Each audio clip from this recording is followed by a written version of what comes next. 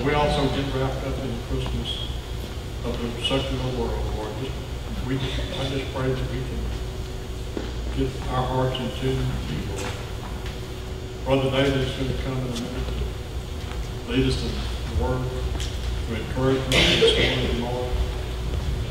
But there are ones that need to make decisions on accepting you, change our lives. There are people in our midst that are sick. We just pray that you'll watch over them and bless them, Lord. We just pray for our church, Lord, in this time. We just want to pray these things in thy name. Amen.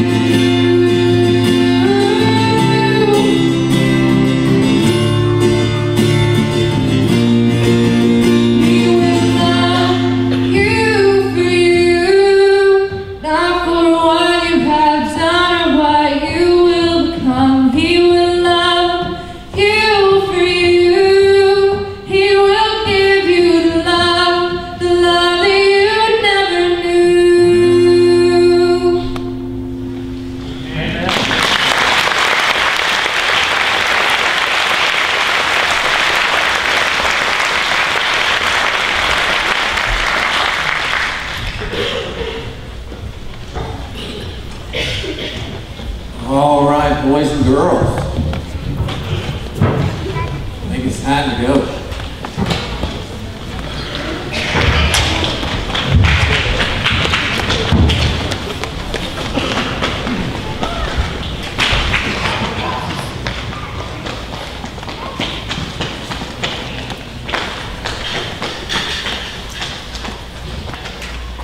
Well, we become video screen dependent, even as staff members.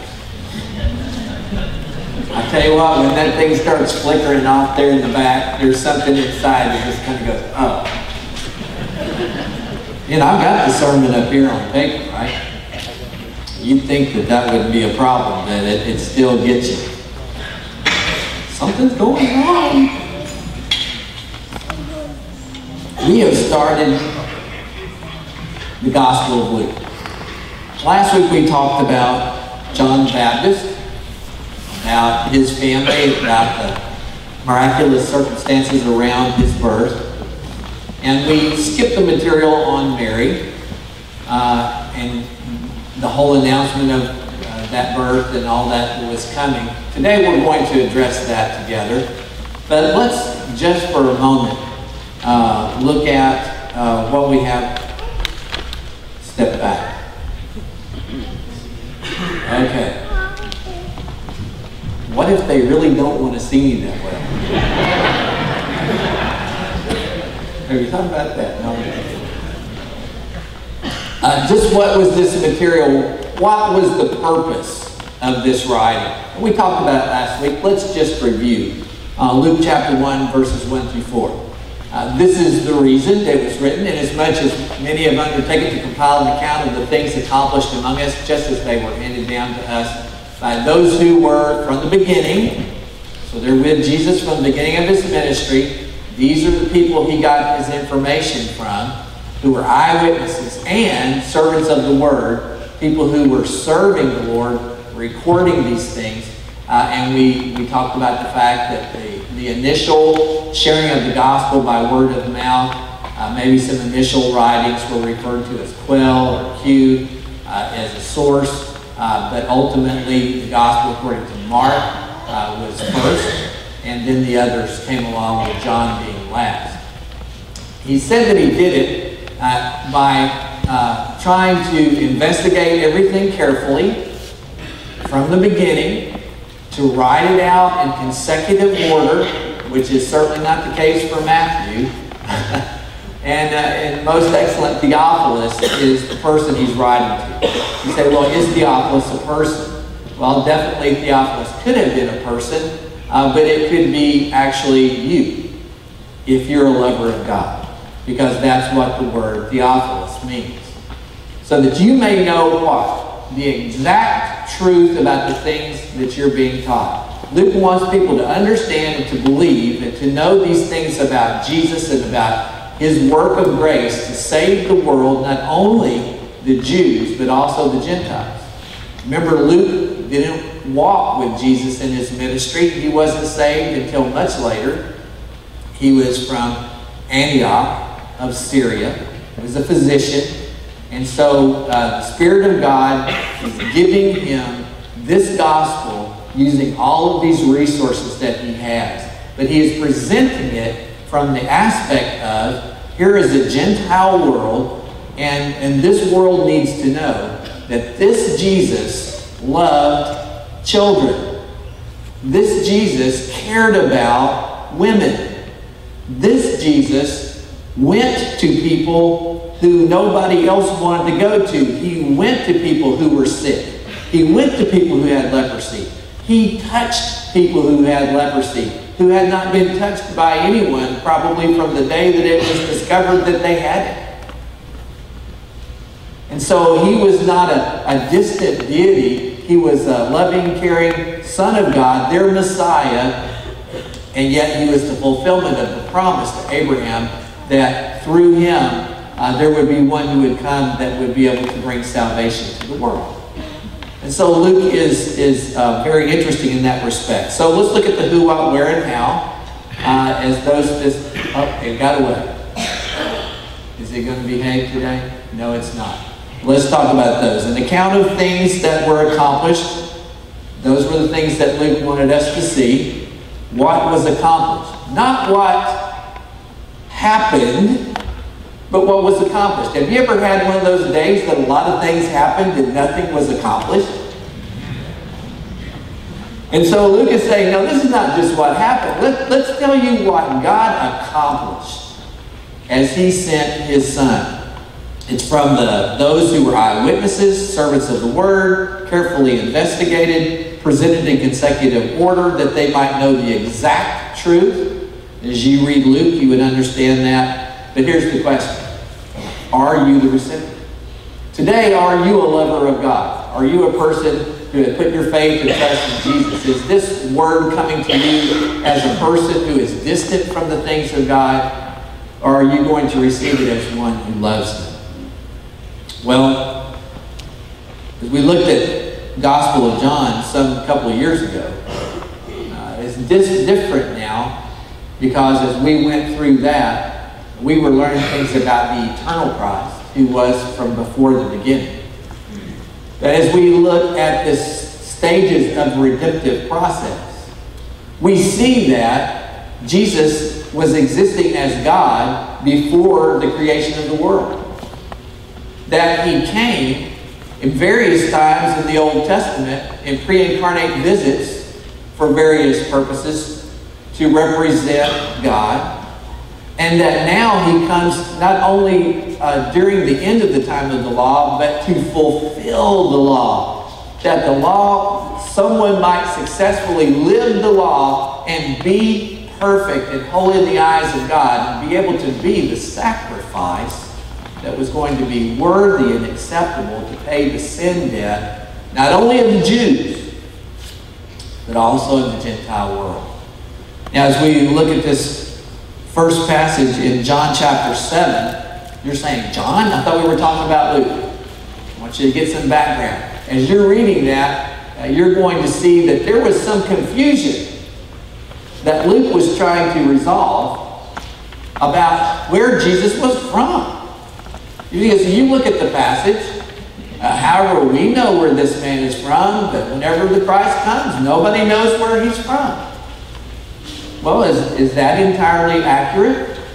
The fact of the matter is that we knew that the Messiah was supposed to come from where? From the Christmas story. When Herod wants to know where the Messiah comes from, what does he do? He goes to the religious leaders and says, where does he come from? And the answer is Bethlehem. So they're saying, well, we know where he came from. And they're thinking he's from Nazareth. But is he really?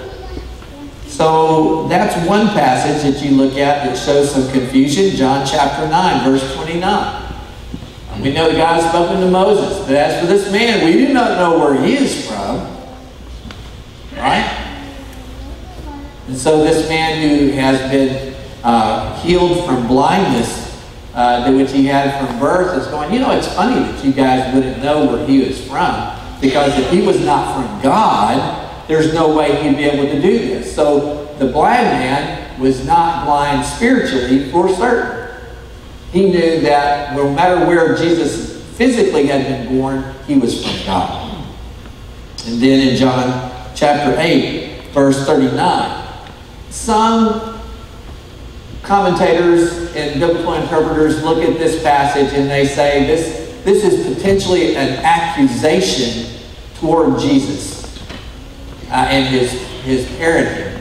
That they maybe had heard some rumor of this virgin birth thing or something like that. We don't know that for sure, but you can see in here it's sort of like, yeah, we're not the kind of people like you are. Is something missing from that passage? There is. We're going to have fun today, aren't we? If you look at that passage, it goes on to say that we're not illegitimate. And so you can look in that chapter. They talk about the fact that there's a question of someone's legitimacy of their birth in this particular situation. Well, that brings us to Luke chapter 1, verse 26, which is the point of the message. In the 6th month, the month of Elul, The angel Gabriel was sent from God to a city in Galilee called Nazareth. All right, Jesus is going to have a mother from Nazareth, to a virgin engaged to a man whose name was Joseph, engaged but not married. More than our engagement, married in the sense of promise to each other, but not having moved in together, the house not completed, all of those kinds of things that would have been a part of the marriage feast that would have happened when they had actually come together. Joseph is a descendant of David, and the virgin's name was Mary. And coming in, Gabriel said to her, "Greetings, favored one, the Lord is with you." Now this tells you a little bit about what kind of a person Mary was. This is a person who, in the time of the law, not the grace, the church age, this angel could come to her and say, "You are favored. God is with you." And that tells us a little bit about one of the things we want to think about today. If we want to be used by God, it's often something that we would notice throughout Scripture, that a person then is going to be suitable for what God has called them to do. Sometimes he's looking for a warrior. Sometimes he's looking for a person who is going to be obedient, even in the most difficult kinds of circumstances. In this case, he's looking for someone to bring up the little boy.